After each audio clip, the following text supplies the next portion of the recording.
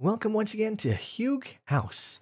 And today we will be doing a project for a tin can waveguide Wi-Fi antenna. If you are looking for an affordable way to increase the range of your wireless network, this is one of the innovative DIY ideas you can try out. This DIY project teaches you how to make a tin can waveguide antenna, also known as a cantenna. You can build this cantenna for under $5.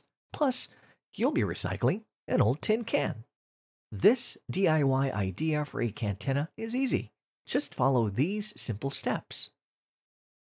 Gather up your parts to include a N-female chassis mount connector, 4 small nuts and bolts, a piece of thick wire, a tin can.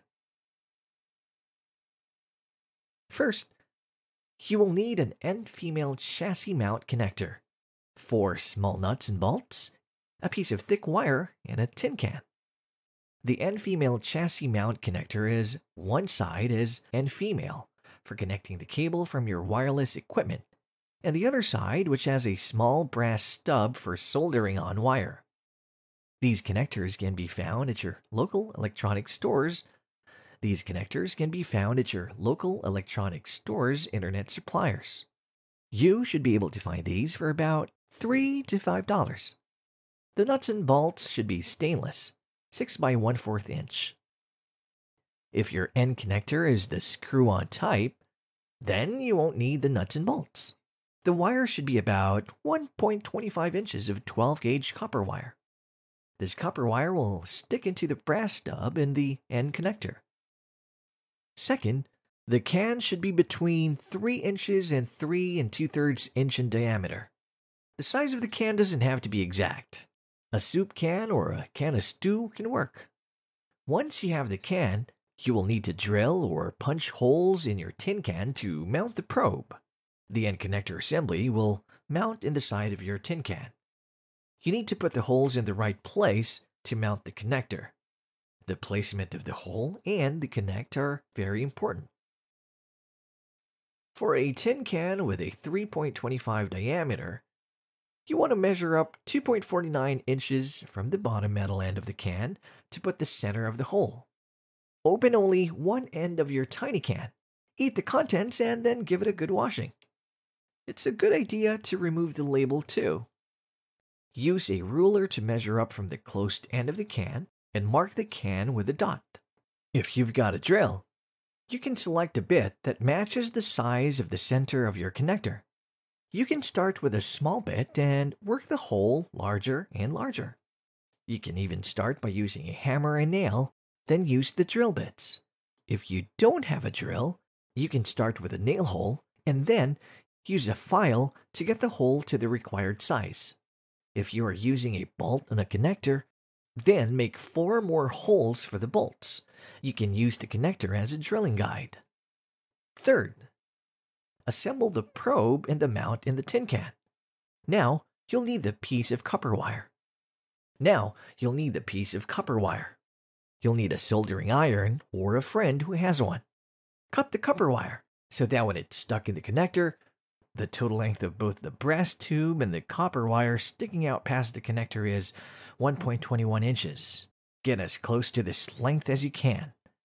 When you've got your copper wire correctly sized, solder it into the connector and keep it as straight and upright as you can.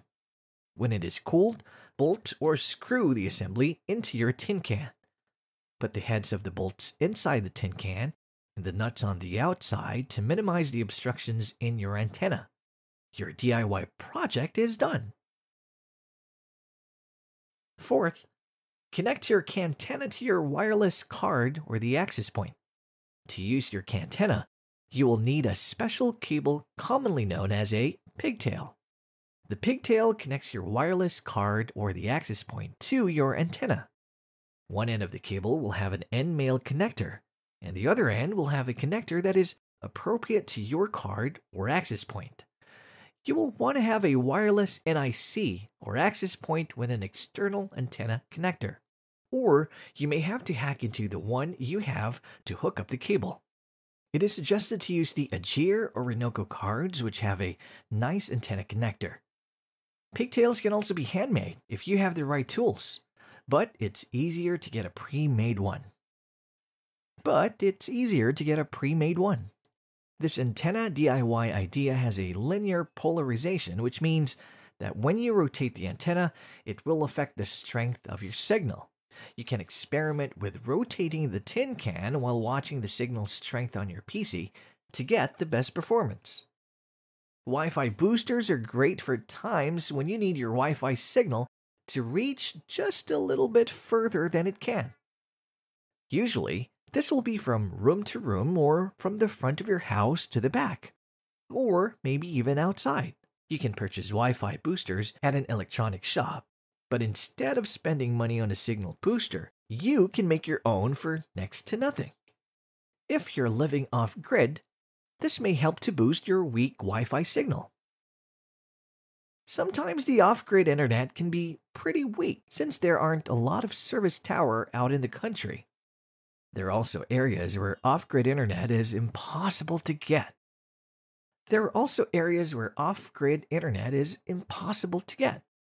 And you may have to use a mobile hotspot. You can use your cell phone's data to get internet access on your computer, or you can buy a hotspot device that gets your data signals to use on your computer.